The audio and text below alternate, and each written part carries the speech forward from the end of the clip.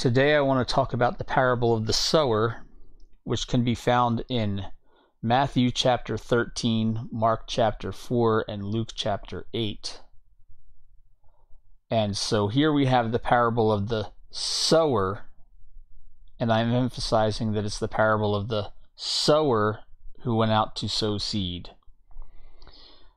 Because so often this is characterized as the parable of the types of soil, whereupon it is made your obligation to determine what type of soil you are, to the point that I've even had people say things like, I've heard people say things like, I just want to be good ground. I just want to be the good soil. To which I respond by saying, walk out to the road, stand on top of the road, and say, you filthy reprobate pavement, you should be good soil. And that's every bit as ludicrous as a person saying, I just want to be the good soil. This is why I'm emphasizing that it's the parable of the sower, because another word we could use for sower is farmer. And only an idiot farmer would go and throw seed on I-95 and think that they're going to have a bountiful harvest in a few months. And if you did actually have a paved surface or stony ground, it would be incumbent upon you as the farmer to plow that up and make it into the kind of ground that you can plant seeds on. More on that later. Let's get into the text. So I want to use here the version from Mark. So here we are in the book of Mark, chapter 4. And starting at verse 1, it says, And he began again to teach by the seaside, and there was gathered unto him a great multitude, so that he entered into a ship and sat in the sea, and the whole multitude was by the sea on the land. And he taught them many things by parables, and he said unto them in his doctrine, Hearken, behold, there went out a sower to sow. And it came to pass, as he sowed, some fell by the wayside, and the fowls of the air came and devoured it up. And some fell on stony ground, where it had not much earth, and immediately it sprang up, because it had no depth of earth. But when the sun was up, it was scorched, and because it had no root, it withered away. And some fell among thorns, and the thorns grew up and choked it, and it yielded no fruit. And other fell on good ground, and it did yield fruit that sprang up and increased, and brought forth some 30, and some 60, and some 100. And he said to them, He that has ears to hear, let him hear. And when he was alone, they that were about him of the 12 asked of him the parable. And he said unto them, Unto you it is given to know the mystery of the kingdom of God.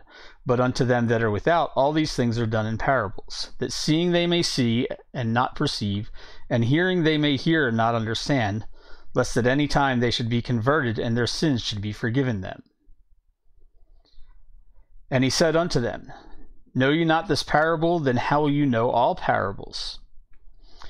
The sower sows the word, and these that are by the wayside are the word where the word is sown, but when they have heard, Satan comes immediately and takes away the word that was sown in their hearts.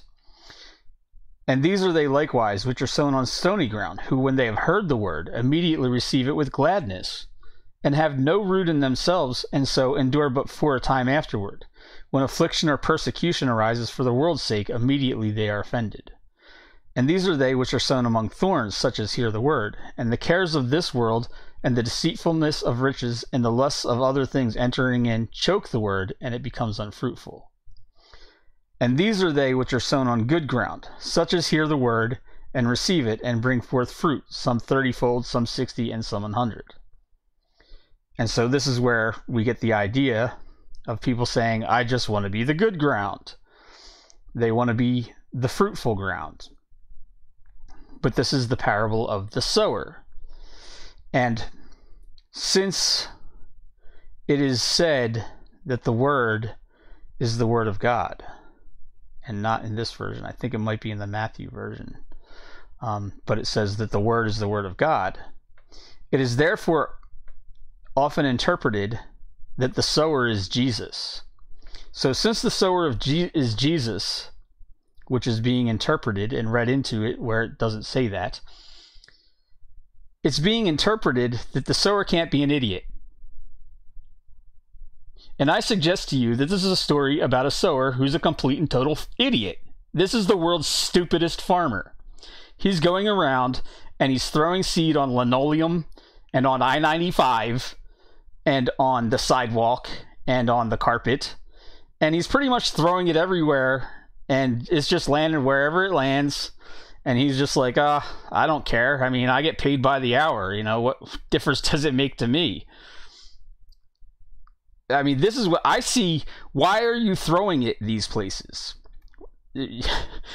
Throw some in the trash can. Throw some on the linoleum. Throw some on the laminate flooring. Throw some inside Home Depot. Like, where? It makes no sense. What farmer is just casting seed where the seed has value in and of itself? Like, you spent money to buy it or took efforts to get the seed from where it was. And then you're just going to throw it willy-nilly wherever, you know, who cares? Hey, look, some landed in this crack on I-95 and it started to sprout up. Too bad rush hour traffic mowed it down and it died. It doesn't make any sense. This is the parable of the world's most idiotic, incompetent farmer who, by some stroke of sheer dumb luck, happened to throw some seed onto soil that yielded fruit. Good job. You managed to actually yield fruit. And this is exactly the point of the parable. The point of the parable is that if you're giving people the word of God, you need to not be this stupid, incompetent, ridiculous sower who just scattershot throws it around and expects it to yield results. Just like a farmer who, upon stony ground, would need to take a plow to it and plow it up before sowing the seed. That's what you need to do. And if the ground is fallow and overgrown with thorns and thistles, first you need to burn it, and then you need to plow it. And if it's dry, hard ground, you need to plow it, you need to water it. That's the whole point.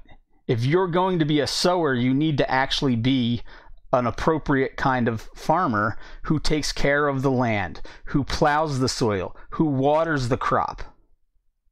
You don't just cast the seed and think, hey, my job's done, I don't care, I get paid by the hour. It doesn't matter that it landed on I-95 where nothing will grow. So let's go through a couple parts of this again. Behold, there went out the world's most idiotic, incompetent farmer to sow. And he just threw it wherever, on the wayside, on the stony ground, among the thorns. And hey, some happened to fall on good ground, and good job, it yielded fruit. He that has ears to hear, let him hear. Hey, what's your parable mean? I don't know. Maybe it's got something to do with if you're sowing the word and then you throw it on the wayside and God's supernatural spirit rival, immortal, that competes with him because I guess he got bored of being all powerful and all knowing and nothing ever being a surprise to him, so he made a rival that is more successful than him. Well, he comes and he eats up all the seed that got thrown on the linoleum and I-95.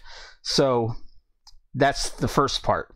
And then in the second part is where it was thrown on the stony ground, and they that heard the word received it with gladness, but they didn't have any root in themselves. So, you know, once the challenges of life came, they were like, you know, fuck this message. This is obviously bullshit because there is nothing good in the world, and anything and everything only ever gets worse. So this message of good news is complete crap. And then here's the one sown among the thorns. And so they get taken into trying to just keep their head afloat and get through life and survival mode. So they're not that fruitful. And then here's these ones that actually were taken care of properly and guided into believing the message and sticking with it and understanding that, yes, things really can be good and you can actually have kindness and trust people. And so those are those that hear the word and receive it and bring forth fruit.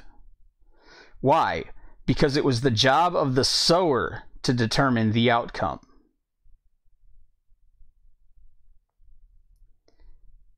It was the job of the sower to determine the outcome. It is not the job of the soil to determine the outcome. So what he's saying is, don't be the world's most incompetent farmer. Be a good farmer.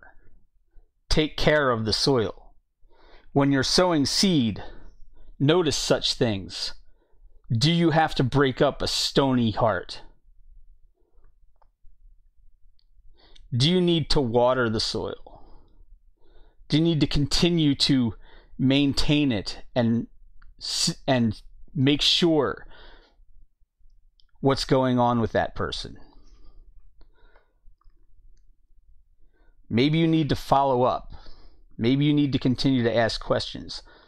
Maybe you need to continue to demonstrate compassion and kindness towards somebody. This is what the parable of the sower is really about. Is about being, if you are a sower, if you are sowing the word, that you have to follow up. You have to take those measures. You have to be a good sower and not an idiot that just casts it willy-nilly everywhere in the expectation that, hey, at least some will yield fruit. That's ridiculous. That's a waste of everybody's time. All you really need to do is just work what you work and sow what you sow. And when you do, what you sow will be fruitful.